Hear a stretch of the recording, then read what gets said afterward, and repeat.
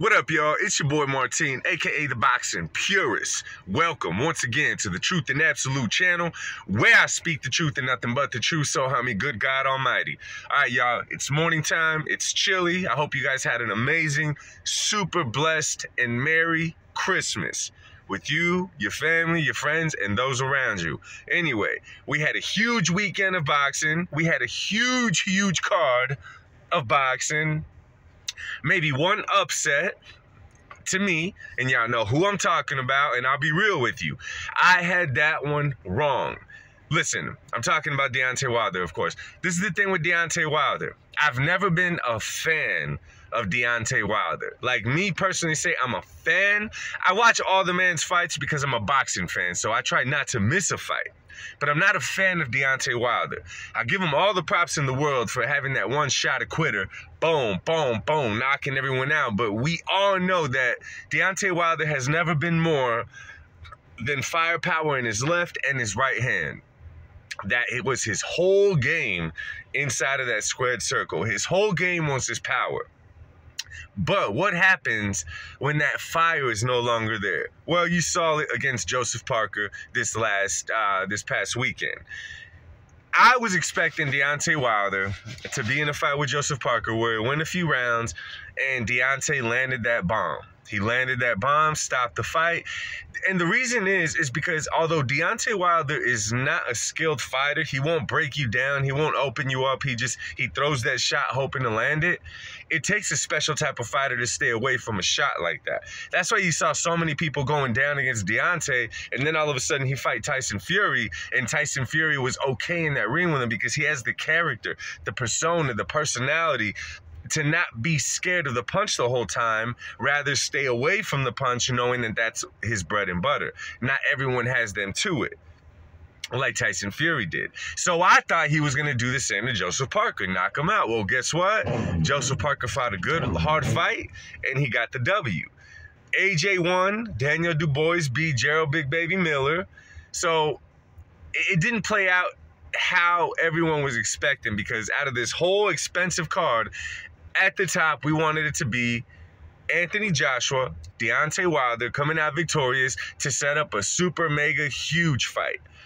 That did not go as planned, because I don't know about y'all, after seeing that Deontay Wilder does not have that firepower he once had, that would be his only shot against Joshua, a puncher's chance. But if that's not even there and he just got beat by Joseph Parker, it had to have hurt the stock of a possible Wilder-Joshua fight, right? It had to have. I mean, there's more interesting fights to make now. Don't get me wrong, I would still watch it. A lot of y'all would still watch it, but it does not have the same sound as if they would have both won their fights convincingly, right? In other boxing news, this one was interesting. So we know after Devin Haney fights now, for whatever reason, Devin Haney let me tell y'all something about Devin Haney. Inside that ring, Devin Haney is nice. The kid is nice inside that ring. His resume, I hate to say it because I'm not a fan of Devin, he has a very good, decent resume. The only problem is Devin Haney could fight this landscaper over here, and Sunday morning he's going to be doing an interview trying to sound like Floyd Money Mayweather. That's my thing with Devin Haney. After every little thing that he do, he sits up at the podium like he's Floyd Mayweather, just accomplished everything, and it's like, bro, you're still running. You're not even in that category yet. You're still running, try to jump into a category. That's my thing with Devin. Anyway, so I saw a posting of a wish list that Devin Haney hosts for 2024. Y'all not going to be ready for this one. I thought it was funny. You guys will see when it's getting funny. He said Ryan Garcia, which it looks like they're already in talks for a fight, Devin Haney and Ryan Garcia. It looks like they're already trying to get it together. It seems like both camps are coming together and are negotiating. Okay, Ryan is one of them. He said another possible fight is Teofimo Lopez. Okay, I don't believe him, but whatever. Let's run with it. He said another fight is obviously Tank Davis.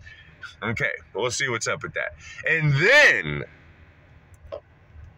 according to the thing I saw, he would like a fight against Terrance Bud Crawford at 147 pounds. Now, you talk about biting off a little bit more than you could chew. Could you imagine Devin Haney inside the ring with Terrance Bud Crawford.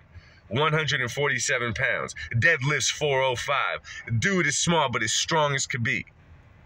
You know, Devin came into his last fight at 165. I don't know what he's trying to bank on. You could call out these other guys, but to call out Terrance Crawford, it's funny. It's funny. Don't go that far, Devin. Keep riding your career. Don't come into a major roadblock that you will not come back from. Ask Errol Spence Jr. Anyway, y'all, drop a comment down below. Let me know what y'all think of a possible Wilder Anthony Joshua fight, what you guys thought of the fights this last weekend, and what you guys think of Devin Haney possibly saying that ideally he would want to fight with Terrance Crawford at 147 pounds. Drop a comment down below. Hit that like button or that dislike button. It's all love. And if you're not subscribed to my channel, please hit that subscribe button. Talk to y'all soon. Much love. God bless y'all. Peace.